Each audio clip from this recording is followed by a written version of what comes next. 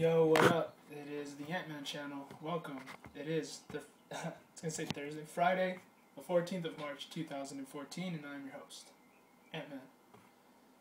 And I got an article in front of me here from 2 days ago that I was about to read this other article right now, but then I saw this one. I was like, I've had it for 2 days, so I thought I'd read it because I thought it was very interesting since you know that I like to post a lot of videos about knowledge, science. Then you know that I like to read a lot of articles like this. Conservatives and Christians, the anti-science idiots. Idiots? By Susan Olden.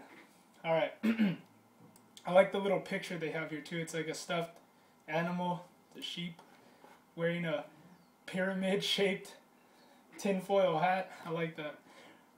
We've all been there in the midst of a discussion, usually online, about, well, any subject, and then it inevitably evolves to you conservatives or Christians or both are so stupid. It's science. You are such an anti-science moron, except we aren't, scapegoating an entire class of people as stupid or moronic in order to silence them and push your agenda is unquestionably wrong. Substitute African American or Jewish or Muslim in place of conservative or Christian, and the outcry would be deafening. Conservatives, specifically Tea Party conservatives, are actually more proficient in scientific knowledge than liberals. Yes, that's actually a proven fact. It's a study. A Yale professor, Dan Kahan, a liberal professor who did the study by his own admission to prove conservatives are idiots, did an analysis of 2,000 adults and found that while liberals are slightly more science literate than those who lean conservative, actual conservatives, especially those who are a part of the Tea Party movement, are much better versed in science than those who didn't. His findings met the conventional threshold of statistical significance. Strike one. Christians, by and large belief, with some variation as to definition of days, that God made the universe and everything in it, and he did it out of nothing. Science backs us up. How? The Big Bang Theory. Specifically, who came up with it, and who is now convinced it is the truth. Or it is truth. So yeah, did you know that the physicist, mathematician that came up with the theory, Georges Lemaitre, was a Catholic priest? He described the beginning of the universe as a burst of fireworks, comparing galaxies to the burning embers spreading out in a growing sphere from the center of the burst. He believed this was the beginning of time, and that it was a day without yesterday. In 1998, two teams of scientists in Berkeley, California found data that proved that Lemaitre was right. One moment there was nothing, and the next a universe. The 1999 proof convinced even Stephen Hawking. Prior to this, Hawking believed that the universe exploded, contracted upon itself, and then exploded again, meaning it wasn't a one-time creation. After the proofs came out from Berkeley, he changed his mind again. The one who discovered it, a Catholic priest. Strike two. Don't believe the theory of evolution as Darwin framed it, and you are a troglodyte. The problem is that much of Darwin's theory has been scientifically debunked. One was the explosion of life in the Cambrian era. Darwin himself agreed that this era was quite the challenge to his theory.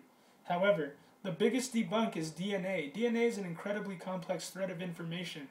It contains code that is more eloquently written than anything humans have ever written. DNA actually has the ability to recycle previously set aside strings of code, or junk DNA, when it's needed. Scientists who have studied the DNA of all kinds of animals, including ours, have been unable to find a DNA link that shows that we evolved from another species.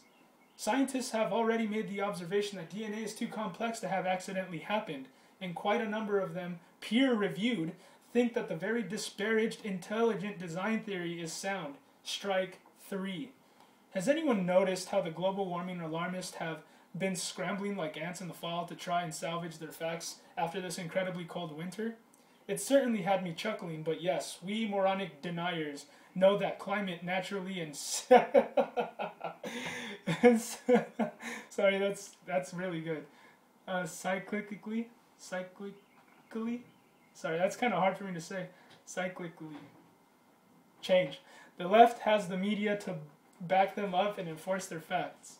The MSM have shamefully ignored over 1,000 scientists who refute man-made climate change, calling them a handful or a few.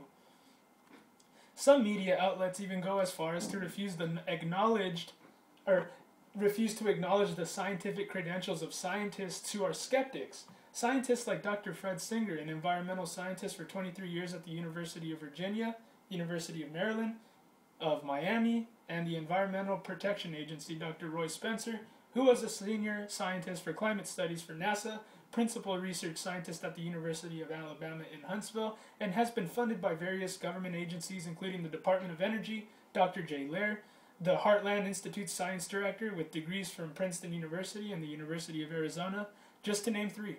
There are over 1,350 peer-reviewed papers debunking all of the global warming, climate change facts, quote-unquote. Strike 4. You don't even get strike 4, but you have strike 4 here. According to Planned Parenthood's president, Cecil Richards, the question of when human life begins is irrelevant to the discussion of abortion. Why? Because it is a baby? Because if a baby is not alive until it's born, then killing it isn't problematic, except it is alive, and science supports that fact. When sperm meets egg, 2 separate threads of DNA combine to form a completely different being. If a single-cell organism is alive, or a microscopic multi-cell organism like a bacterium is alive, then a single cell is alive and is still alive as it splits itself exponentially until it has a heart, brain, and a nervous system in just a few weeks. Killing it is ending a life. Strike 5. Being conservative or Christian or both doesn't make you anti-science. Christian scientists have made great discoveries, come up with great theories, and in fact invented the scientific method. Try arguing facts, liberals, and real ones. Name-calling just makes you look like someone who can't win an argument. Boom! You guys got destroyed by this woman, this beautiful woman, Suzanne Olden. She just destroyed you liberals today. I'm sorry. That's going to be a hard one to walk off today, you guys. But anyways, subscribe to my videos. God bless you. And, man, awesome.